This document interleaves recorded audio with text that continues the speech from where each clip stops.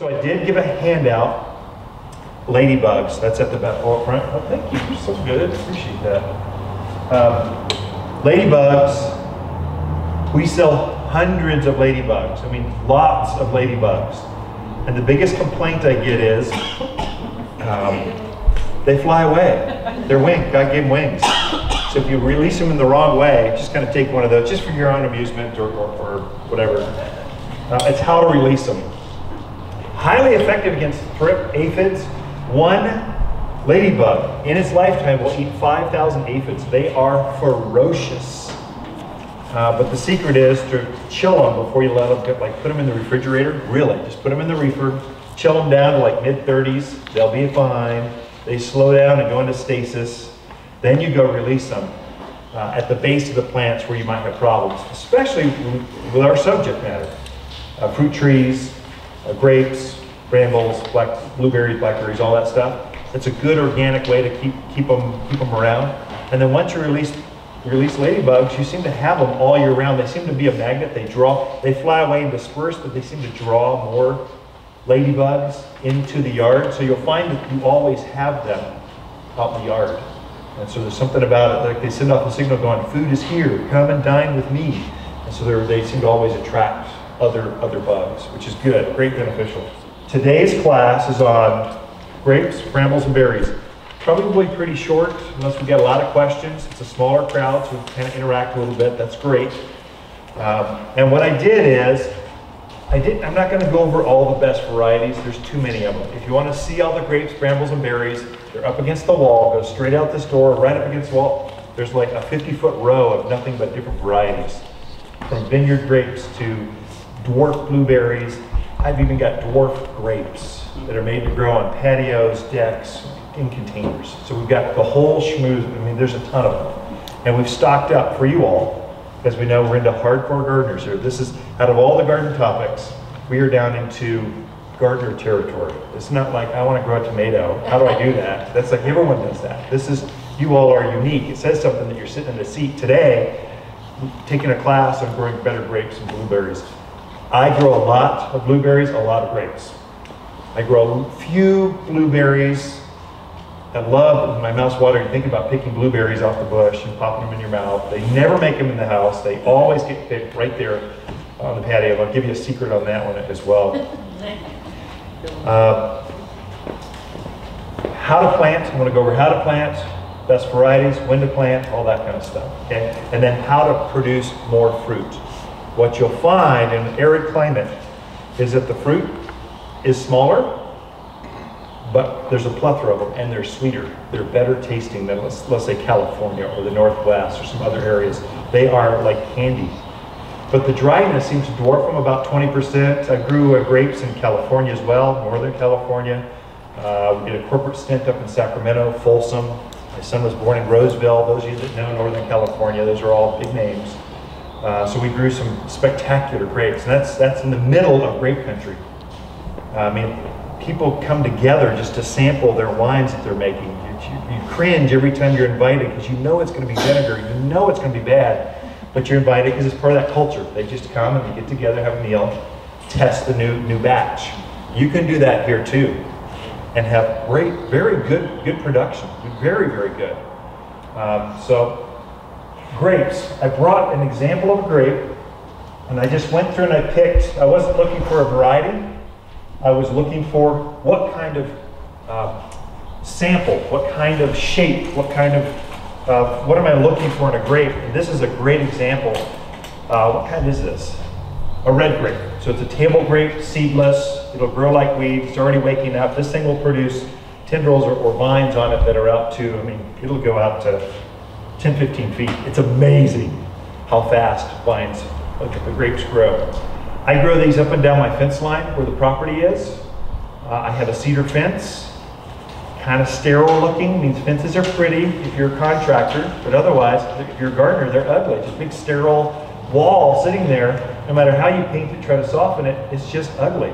So I put brambles and grapes up and down the line, and it makes it feel more secret garden feel. Got some trellises that lean up against the fence and help it grow. It's very, very nice and produces very heavy. The reason I picked this form is what I'm looking for in a grape is a real long vine. And I'm going to pinch these off when I plant it. So I'm looking for more. I printed all the way up to here, and I would plant this sucker all the way up to this deep. Grapes are one of the only plants that will actually form roots up and down its vine. So I'm looking to go as deep as I can. I mean, I'll set that thing down. I've planted grapes 3 feet deep. I mean, it is deep. So I get more moisture, more food. It's just a more robust kind of vine. So a lot of the vines over there, you'll see big long canes coming out, big long vines coming out right at the base. I'm not really looking for that unless I have to. A certain variety that I just really want. But out of that whole bin, let's say there's 20 different Concord grapes. Look for one that's a little more leggy looking, that exposes a little more of that base cane, and then plant it real deep, and you'll get more roots off of that. Don't do that with anything else.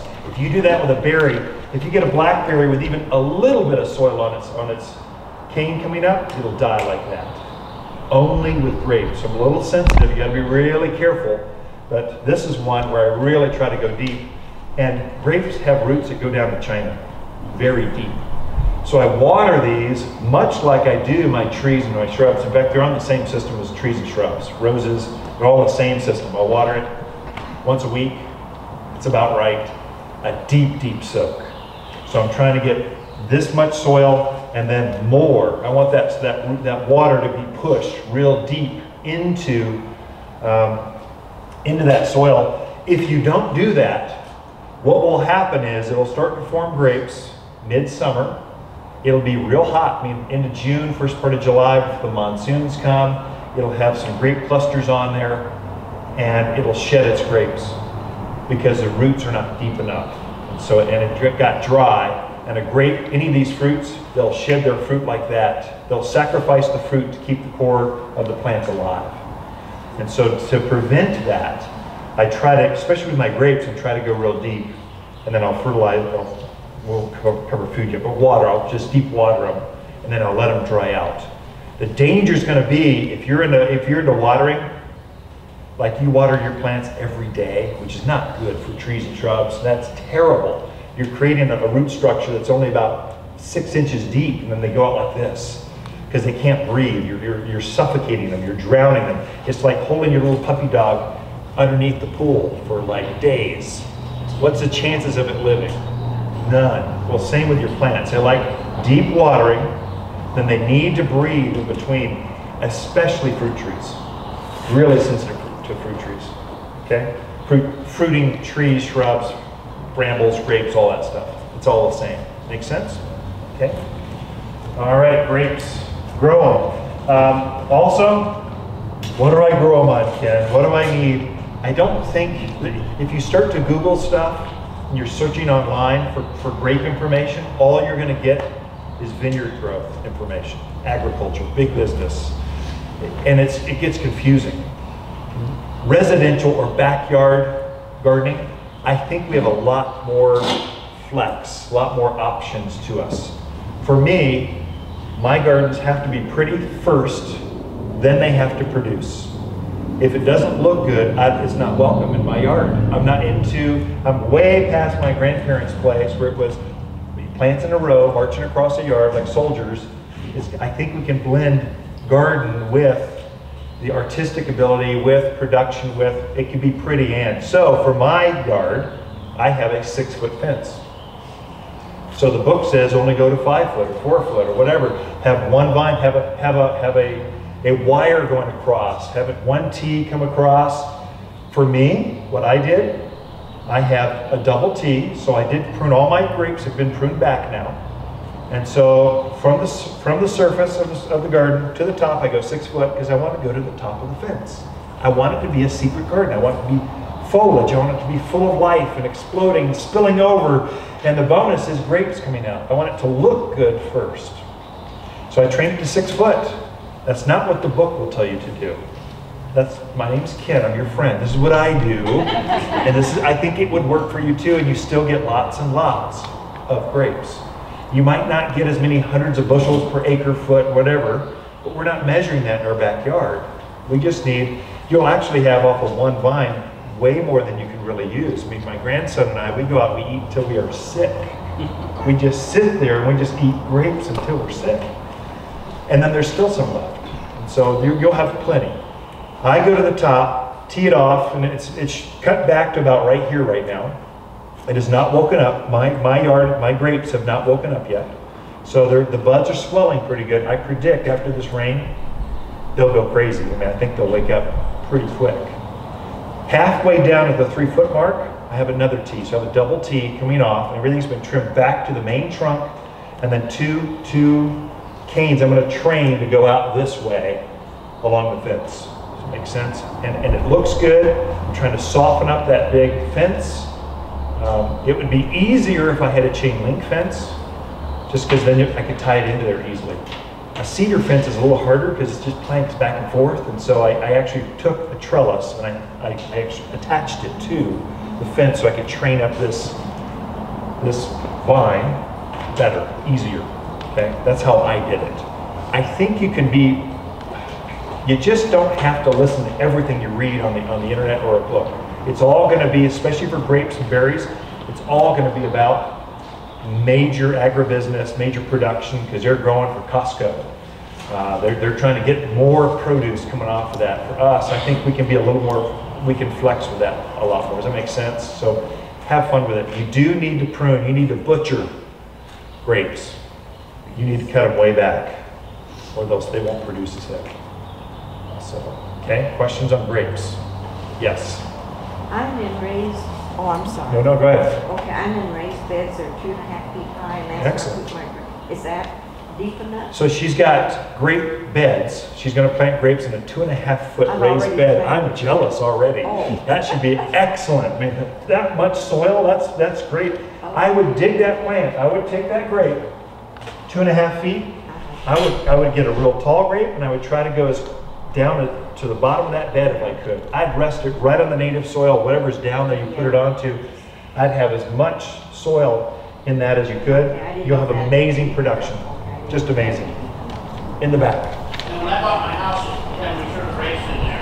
And some of the vines and canes were like 60, 70 feet long. Yeah, wow. Oh my It gosh. was like 2 or 3 years down back. Yeah. And they said cut all the way back. And I did. So it was 60 feet, maybe like this high, maybe this big, not too much. Well, it's too late. You're already committed. I know. I think it'll be fine. It's hard to kill a grape. What will happen is you've gone from huge, unmaintained for years, down to I'm trying to get control of this thing. I mean, it looks like Jurassic Park. If you let it go, it looks like a jungle out there. It's just, it'll take over. They need to be cut back. What may happen is this year, it might affect how many grapes that it produces. It may affect that. I doubt it, but it may. But next year will be unbelievable. Oh my gosh, you'll be wowed. So I think you're fine. Yeah, in the back. How long has yours been in the ground? Oh, so long, I forgot. 7, 8 years, something like that. Something like that. The trunks on them are pretty good size. Not tree formed. They can get quite large, but they're about that big. And I add some grapes up and down the line every once in a while. So I'll see a new one here and I go, oh, I haven't grown that one. I'll just try it. I mainly do table grapes for myself. I don't do wine grapes, but the technique is the same. A grape is a grape is a grape. The other question comes up as far as varieties go. This is mainly my Midwest folks. They'll go, well, what's the hardiest variety? Because they'll get 8-foot frost lines. They need the hardiest varieties of grapes. So they'll do the Himrods instead of the Thompsons, because Himrods are much more, they have more antifreeze, they're much more robust in very cold climates. What I find here, it doesn't matter. We're so mild, we just don't get that kind of cold. If we do get a frost line, it's only like this deep. It's pretty, have the variety you want. So we do get into really obscure varieties. So someone's putting in a vineyard now, they're asking for something I've never even heard of. And I go, you know, you're the only one in an entire town that wants that. I'm not going to bring that into the store because I'll be sitting on the other 8. You only wanted 2. I'm only going to bring in the most varieties, the best, most popular varieties here. I will get a lot more varieties than, let's say, a big box will, just because I have more gardeners shopping here. I've got more people that will buy the interesting, freaky, weird, and gardeners will try new things. So little pearl grapes, I can sell those. I bring them in. No one else can, but I can because I have gardeners who want to try things. And as a gardener, I think it's okay. I reserve 10% of my gardens for things I've never heard of, grown before, I've read about, I saw them, I get them. It's like Christmas here. I work at a Christmas shop for gardeners. Every time those truck doors come open from the farms, I go, that's me. So 10% of my gardens are just for things I've never grown before and you've never heard of, just for fun. Now most of it's dedicated to production, like proving themselves, but I think part of gardening is just to have fun, just to try it and see. And gardeners, I've learned, never tell a gardener they can or cannot do something.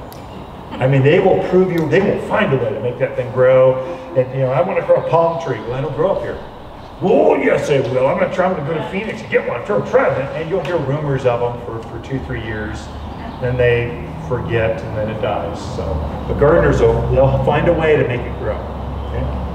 Grapes.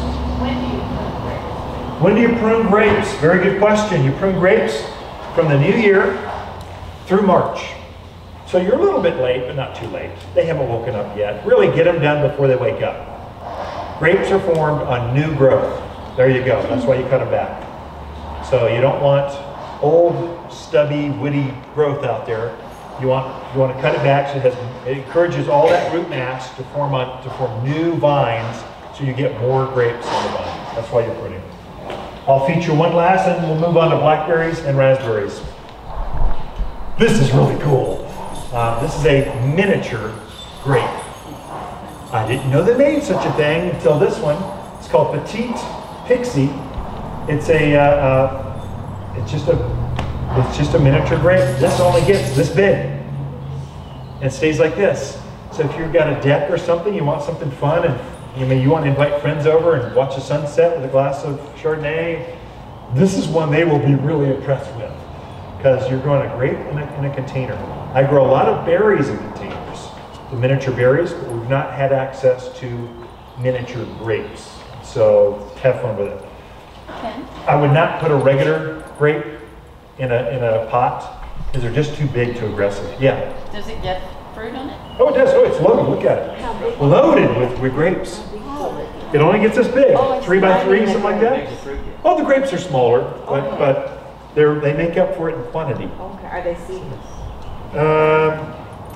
This is brand new. I've never grown this. We'll read the tag together later. I just got excited going, it's miniature. I've never seen that. That's neat. So I get excited. I've been doing this for decades, and I still come to work and get excited. I look forward to coming to work every day. It's like not work. It's a joy. And that's why I tend to get a little excited sometimes or animated. Let's go to blackberries, raspberries. We grow a lot of blackberries and raspberries. They do very, very well. Now, Indian Summer Heritage are the most popular raspberries. They're also the most thorny. They're just like, you're gonna look like you got in a cat fight every time you go pick raspberries. But they produce like crazy. They're kind of the old heritage type varieties, and we have those out there. I brought this one as an example, just one out of the mix, because I like this particular one. This is a thornless blackberry. You could touch this, you could hug this, and it would still be fine. It doesn't bite you. And so a lot of blackberries have even larger thorns than a raspberry does. And they really want to eat your face off. This one, you can brush up against it, and it's fine. And so blackberries tend to get long canes. I mean, this one will grow, mine will push off 10-foot canes pretty easily. And it just gets long, arching. I mean, I was walking underneath my canes already. It's starting to grow, and it's got such large arches I can walk. I'm well over 6 foot. I can walk right underneath it, and it just felt magical. It felt like a secret garden. That's what I want. And so what I do is, on my fence, I try to keep them cut back. I don't let them exceed their space. They're allowed about a 3-4 foot space. Actually, by the end of the year, it's more like 5 or 6 feet. They tend to really be aggressive. I try to keep them up against the fence and grow this way. And I'm able to do that. And they're years old. I get so many blackberries, I cannot eat them all, literally. I mean, bowls and bowls and bowls. I don't have too many problems with my birds. They can have a few of them, but it's not like apples and peaches, and they really go after those fruit trees. Berries, not as interested. They'll get a few though. The secret with blackberries, do not let any soil touch when you plant this. Do not plant this deep at all. Be at soil level or even a little above. It does not like to be in a divot. It does not like any soil to touch the top of this new cane, or it will get crown rot. It's notorious for just dying. That particular cane will die off. So one thing, just I've experienced, kind of watch that one when you plant it. When I do plant, I do use quite a bit of mulch or compost to enrich the soil. The berries seem to really like that, even more so than grapes. So I'll tend to get a bag of mulch and just really amend that soil around that. I'll dig out all the rocks and debris, that kind of stuff. That seems to really be a increase of the production. My berries, I do tend to have to feed them more regularly. So about every other month, I fertilize my grapes, my berries, my raspberries. They tend to be heavy feeders because they push on such heavy growth. I mean, just large. They're so aggressive. It takes some food to really get that much growth on them. What I do is I'll go chuck a few handfuls of this all-purpose plant food about every other month. I'll start in March. I'll just do it about every other month. I make sure to put this on right before the monsoon season. That seems to be a game changer. So end of June, first part of July, I'll fertilize real heavy. And as soon as that monsoon hits, the humidity goes up. There might be an afternoon rain, there might not, but the humidity goes up, and those plants just go crazy. And I really get more cane, more growth, more fruit at that point, July through the end of fall, just because I'm fertilizing just before the monsoons come, the rains come, it gets that food in there, and it really makes a difference on this gardener's production on my berries and grapes. Okay, they're a little heavier feeders than, let's say, fruit trees or your other pine trees, that kind of stuff. There I say, yeah, 2-3 times a year, fertilize them, they're good to go.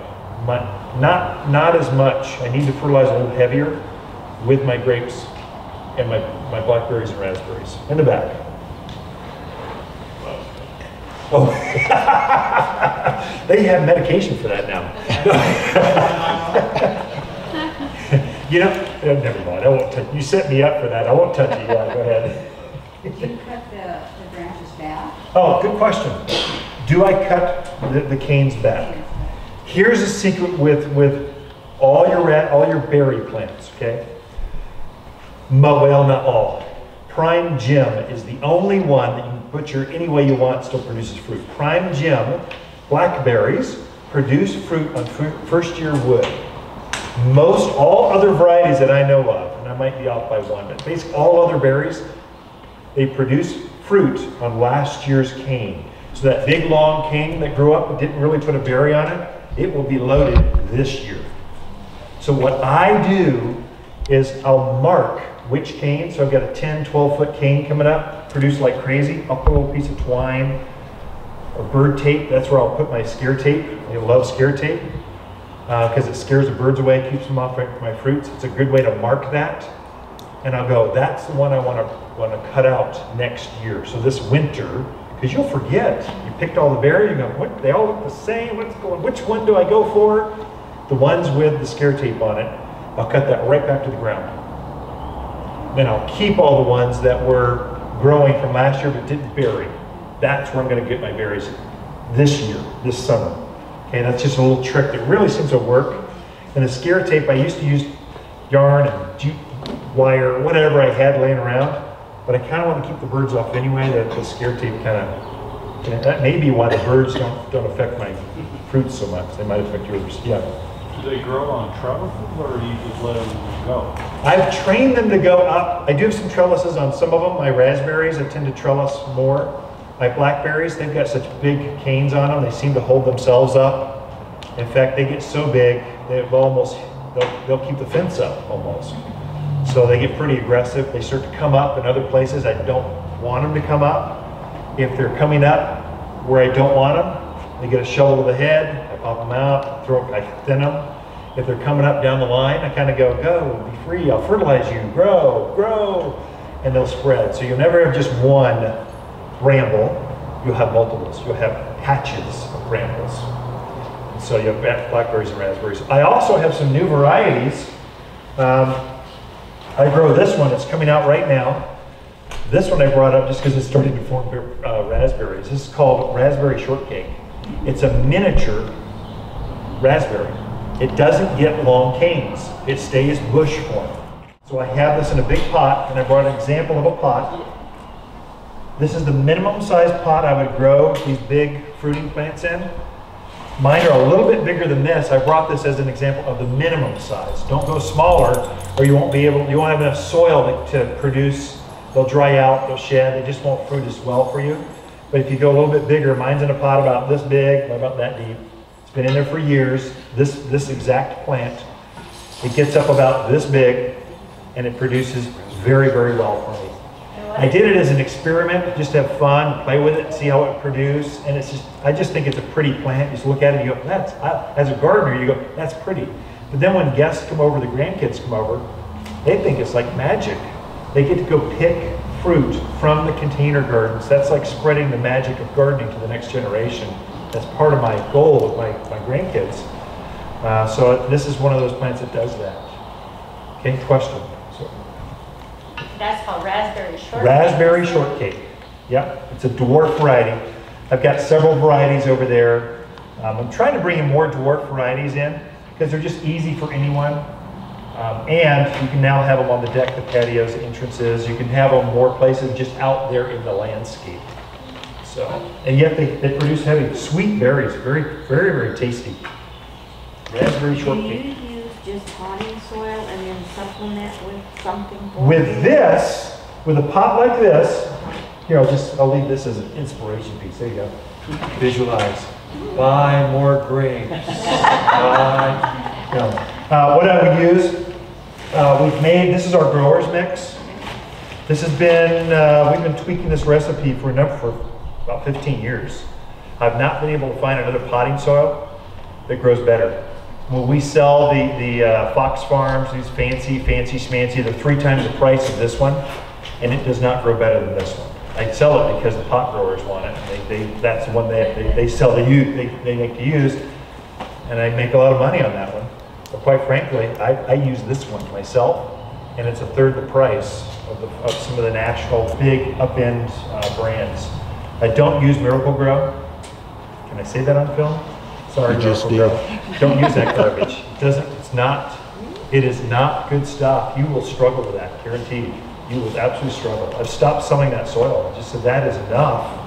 I'm not going to torture my gardeners with that stuff. So you use water's potting soil, and you'll find I just fill the pot up and I plant right directly in it. A good potting soil, you should not have to do anything to it. It's made to plant directly into. And so it's a fine line, it's a razor's edge. You want a soil that will stay moist, yet aerated enough to let plants root quickly. So we'll actually seed in this, cuttings, whatever, but it really does well in big pots.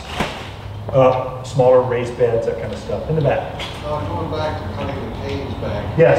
When do you do that? Is that in January? Canes will be January. Let's see, all of these, every one of them, all your fruiting plants, and we just make sure, going through the catalog, all of them, it's New Year's through about March. After March, we start to get warm. You can tell it's April. Things are really starting to ignite with new growth. It's really from the new year before they wake up, if you can. Okay. That's fruit trees, apples, pears, cherries, blackberries, raspberries, grapes, all of them. Currants, elderberries, all of them. You'll gooseberries, all of them. New Year's through March is ideal. Okay. Pick a time that you want. I generally wait till about March myself, because if I'm tempted to go out on a nice day in January, but then I've seen where we go sub-zero, some winters, we get some freaky winters, and now I've cut it back.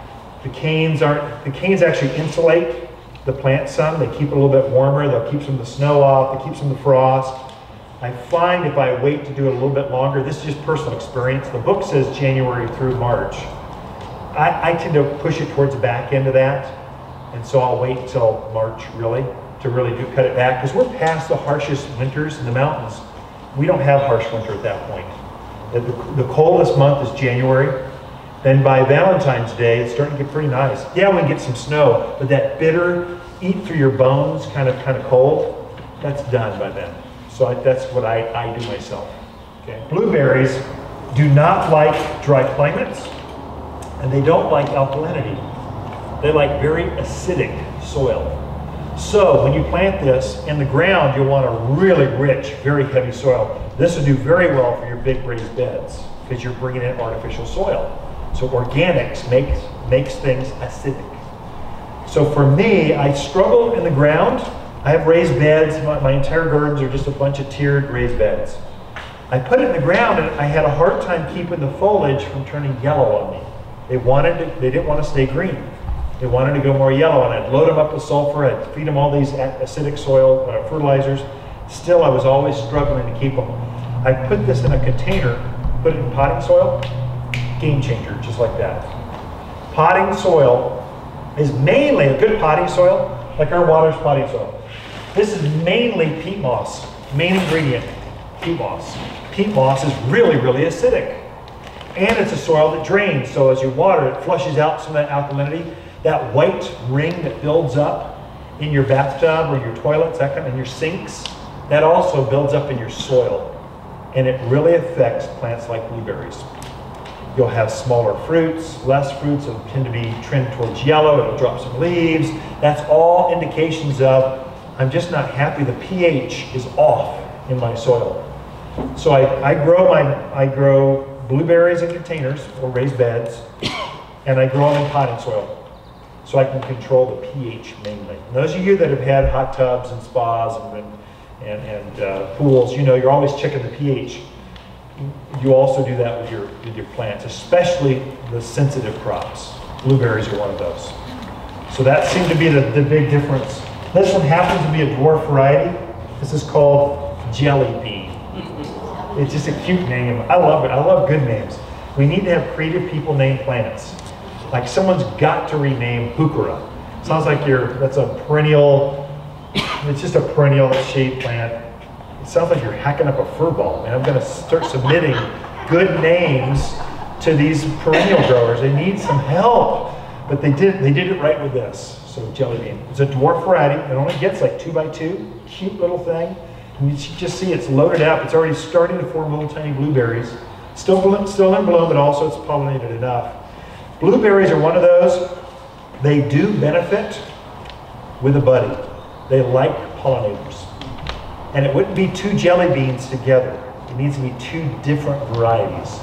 This particular variety will produce berries by itself, but it will produce more berries if you partner it up with a blue sunshine or another variety of blueberry. You get more of it. So I've actually taken a big pot, I'm in a big pot, just put 2 blueberries together in the same pot. It kind of forms like one big plant. Then they just help pollinate itself. It really ups the berry count. So blueberries are unique in that way. Blackberries, self-pollinating. Grapes, they do it themselves, only takes 1. Blueberries, they appreciate a buddy. So they need a cross-pollinator. Kind of like a fruit tree, it's kind of like that. You're full of questions in the front row, aren't you? I like that. I've got a And you got some blueberry spunk. in the front, and I want to get a blueberry for the back. Yeah. Is that close enough to someone? What I would do, bees will travel, so the bees and moths, they're kind of they're doing all the pollinating. They'll travel. I wouldn't put a structure in between the 2 of them. On my house is in between. Yeah, I would rather see them together both on the front or both on the back, and you'll get more of a benefit. I can't tell you if the bees will find it. Bees are pretty dumb. They aren't very good. They like to stumble into pollen. So they kind of go, oh yeah, I should pollinate this. They focus on it. They're not good at going, I'm going to go look for more of those in the back. They don't tend to do that as well. So I could plant 2 of those in my back. I have a cage area. Oh, nice. And because I have so many birds and squirrels. Birds and squirrels are really like these. Oh my Well, that's gosh. why I got mine in a cage. Oh. I brought a couple of obscure things. Yeah. With blueberries, is that in full sunlight? Full sun. Full sun. I would say for all of these, they'll need at least 6 hours of sun to produce good fruit. If you don't do that, they'll tend to elongate. They'll be reaching for the sun, and the berries won't be as large. So at least 6 hours. Now I'm on a fence line, so the fence line's shading it quite a bit. I think it helps me because I'm shading the roots some, but the top growth reaches up into the sun. I think it really helps for my gardens. I think it helps my gardens because I'm protecting the roots a little bit. Also, I love mulch. I love shredded cedar bark. I love shredded cedar bark. It's pretty, smells good. Cedar is a repelling action towards insects, especially things like ants. Ants love to crawl up things, especially my figs, that kind of stuff. They love to get into my fig trees. So that I'll use that to kind of keep them at bay, and I'll put a 2-3 inch layer around the roots, and I think that helps insulate, cool, holds moisture, keeps weeds down, all those benefits that you learn about it as a gardener. I think it helps with those. So I use a lot of that, especially around my berries. I just use a lot of it around my plants. I think it looks more natural than taking a rock lawn and going right up to the trunk of an apple tree. That just does not look right. That looks sterile. It looks like, oh, where'd they come from? What's going on here? Doesn't say I'm a gardener. Currant, I'm going to pull out the old-fashioned fruits, okay? These are ones your grandparents grew and made jellies and jams out of. Currants grow like a weed, and they produce heavy, okay? So you can grow a currant. This is a big bush. Basically, it's a bush, okay? Elderberry, old-fashioned, big bush. This one gets up pretty good sized. Elderberry, whatever. It does very, very well here. And it's almost a weed. And then I brought a funky one. This is a dwarf. It's really the only way to have a nectarine. This is a dwarf nectarine. It only gets this big, pint-sized. You can grow that in a pot. You can grow it right at the edge of the patio where you entertain, because it's just cute. And it's small enough you can cover it because nectarines, they bloom really early. So you can easily cover it, protect it from frost. So something funky. This doesn't pertain to this class, to this subject matter, but just cute. It looks good. I wanted to share it with you. Let's go over how to plant, and then we'll take questions and we'll be done. Okay? But we should cover insects too. In the back. Can I ask about currants? Now that doesn't already moving, right? No, what I do with my currants, I give it a haircut to keep it shapely. I want it, otherwise it tends to get a little mangy, and it wants to reach out and bite me because the currants have thorns like a blackberry. And so it's cute, it looks innocent, but when it gets real thick, it'll tend to get some thorns on it, wants to scratch it and bite you. So I just kind of keep it trimmed back for myself, my gardens. Yeah. Are currants red or black? Red. Both. They can be both. Yeah, they can be both. Yeah. Okay. Oh, how to plant. When you plant these, in a nutshell, you'll need 3 things. You're going to need some mulch. Do I have mulch? Mulch. You're going to need mulch. Let's get this for the camera. There you go. You're going to need mulch. You're going to need a root and grow, and you're going to need a food. All-purpose plant food. Every time you plant, especially edibles. How deep do you plant? This is a 2-gallon size container. It's a standard size.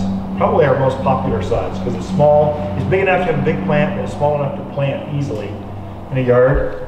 You're only going as deep as the bucket. All these plants, most of them, the roots go sideways.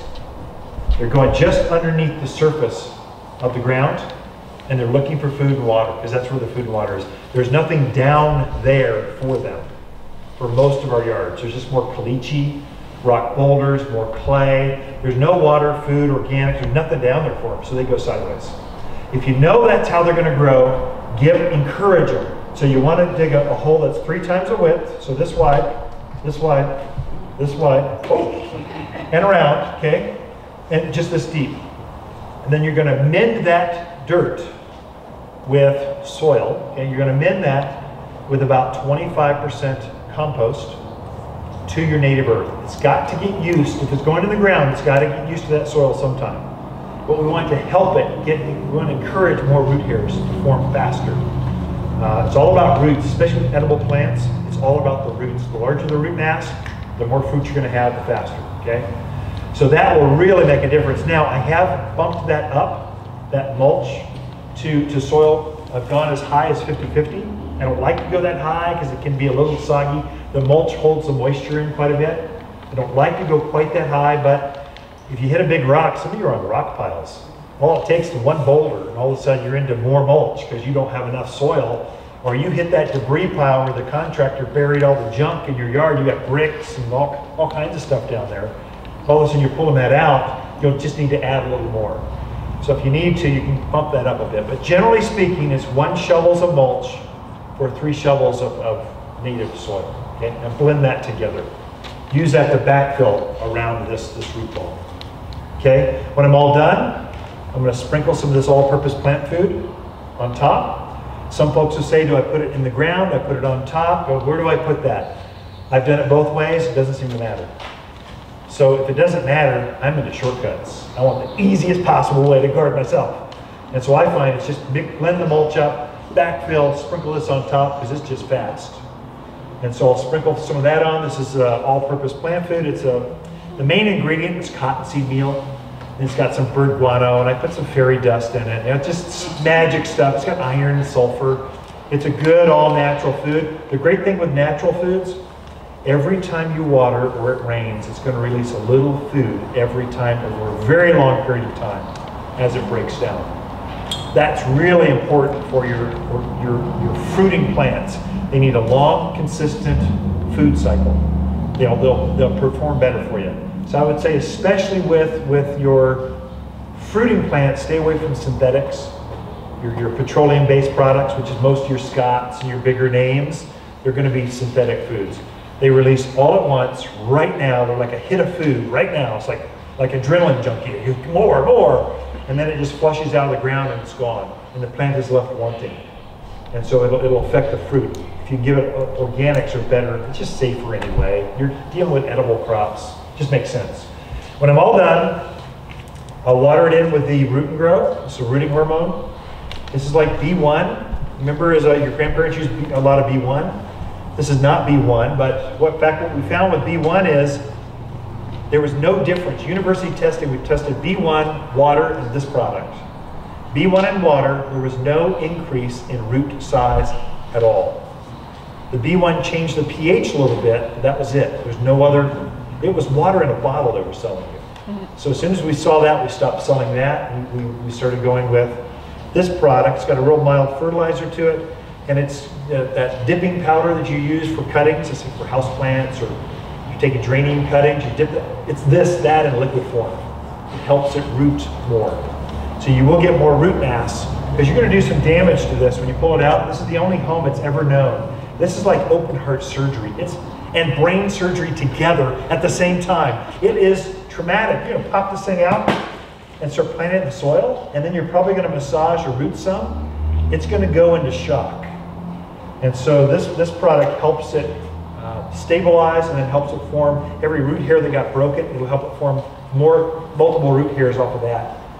So it really makes a difference. I'll use this every 2 weeks until I see the plant stabilized.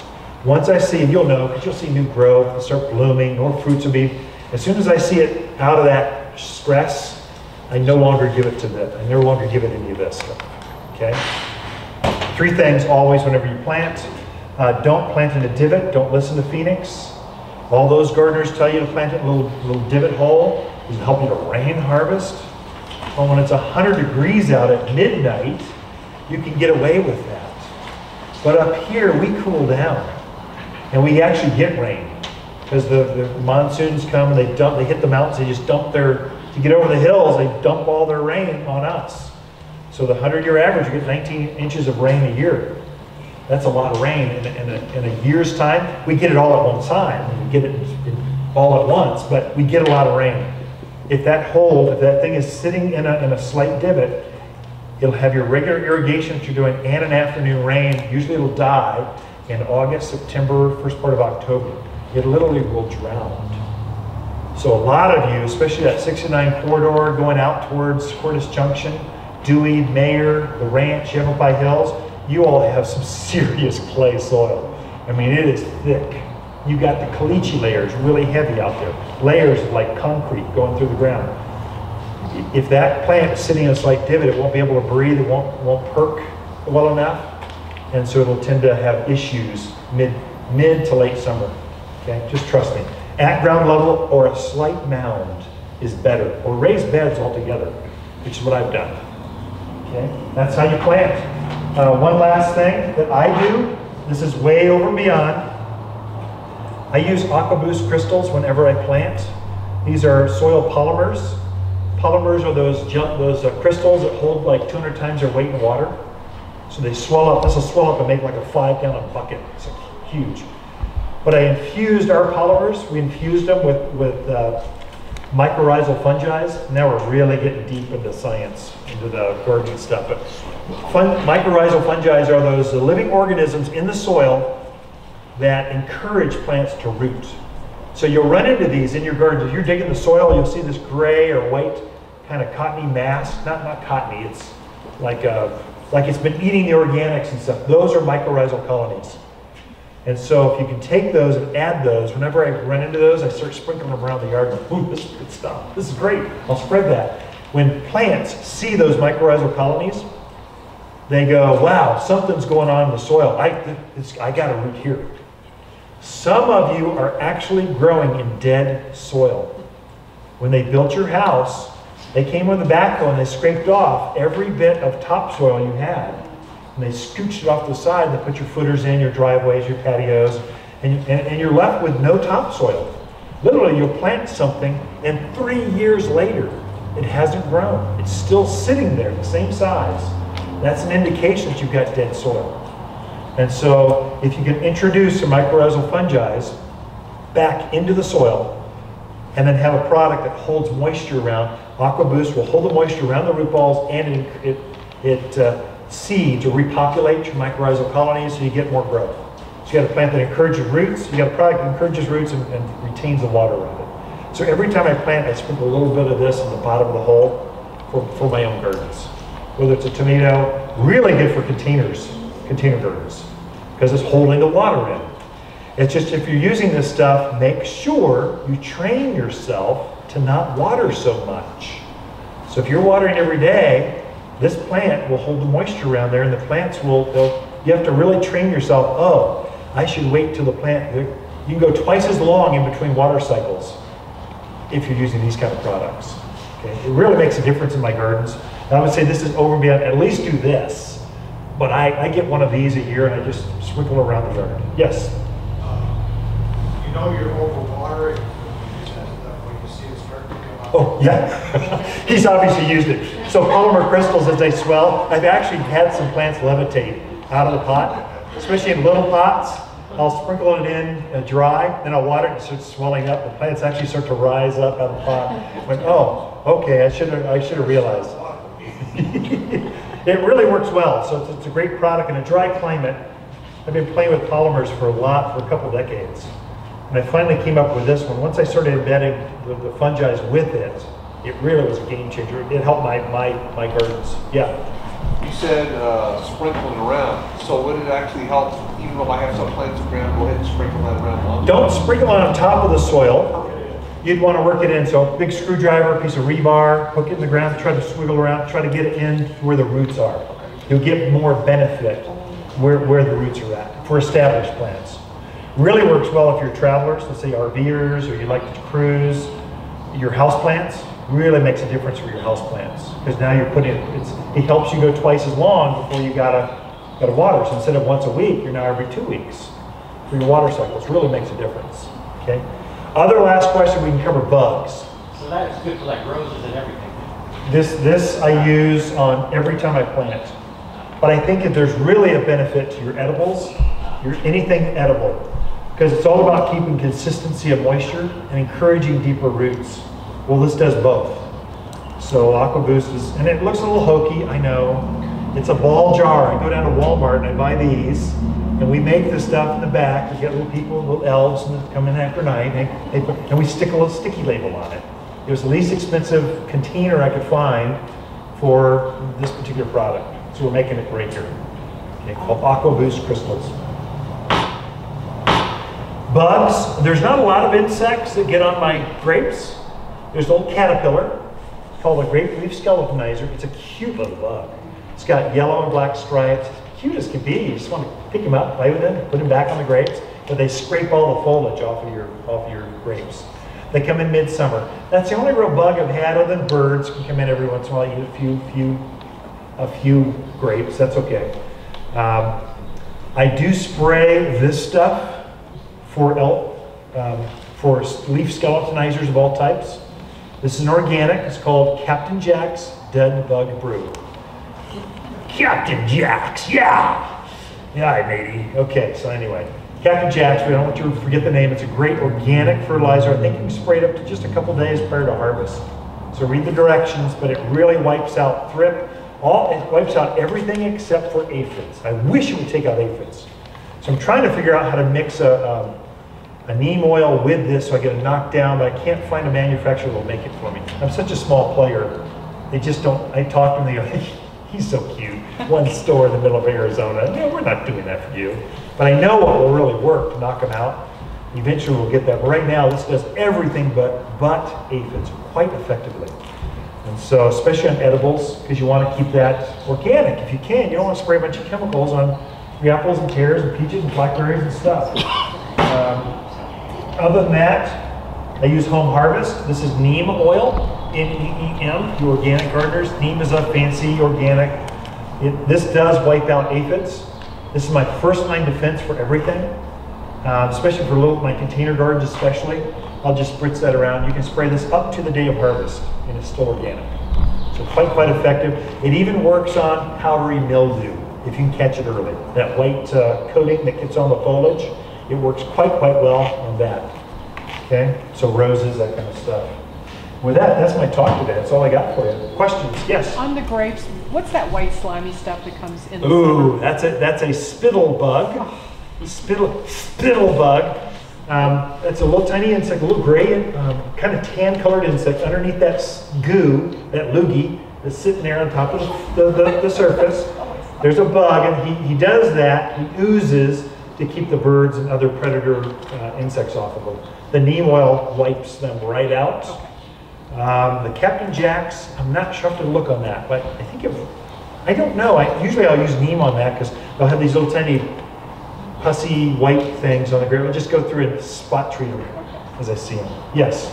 Yeah, your blackberries, do you have to be careful with the mulch touching the canes too, or just the soil? I am careful with that. I generally I don't let dirt and stuff gather up against. Now my bramble patches are so big anymore, I'm less careful with it because they're just so established. They're starting to send up canes every place. You kind of go, they're fine. So, but generally I'll try, even on my fruit trees, I try to not let them, I'll just have a little ring around here, but I put it around this. Nice little mulchy, cedary looking mounds. Okay, yeah. When you're planting blueberries in the pots, is the potting soil acidic enough for it, or should you add sulfur or anything else to it? Okay, so good question. Is the potting soil good enough for blueberries to keep the soil, the acidity down, keep it more acidic? It should be enough. Yeah. I don't use sulfur in my container gardens. I love sulfur. I use it on everything in the spring. So I've already, in the month of March, I go spread this on everything in the yard, the lawn, the thyme lawn, the fruit tree, everything. And then I'll also put soil sulfur on everything in the yard in the spring, in the month of March. So I've already done that. In fact, the rains, I know, I took an Instagram photo of my clematis that opened up with the rains. Because all that food I put down became activated when the rains came. It's just a huge purple flower. And so it activated. I don't use sulfur in my containers because I'm a gardener. I'm also an American. You know, more is better, bigger, more. And we're generous. We tend to go a little more often than we should. And I've killed some things in my containers because I put too much sulfur. I made it too acidic. I find in my container gardens, this is acidic enough, and I do put 2.5% sulfur in this already. So I only use this in my container gardens for my raspberries, just for flowers, whatever. I only use this. Okay. Good question. Any last questions, and we'll release. And if we didn't get to your questions, I'll just hang out And I'll finally end up over next to the grape section. I'll just go hang out there and help.